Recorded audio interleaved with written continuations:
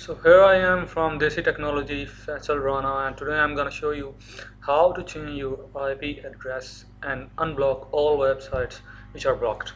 So first of all, you need to go to the control panel and then go to the network internet settings where you have to go view network status and tasks, and then go to the change adapter settings.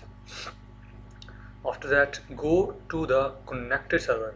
Like I'm connected with Ethernet 3, so go to its properties, and from here on just go to the Internet Protocol version 4. You can see, and go to its properties. Here you can change the IP address and type Google's unique IP address, which can be used for every internet connection. Type 8888 in the first, and then in the second type 8844.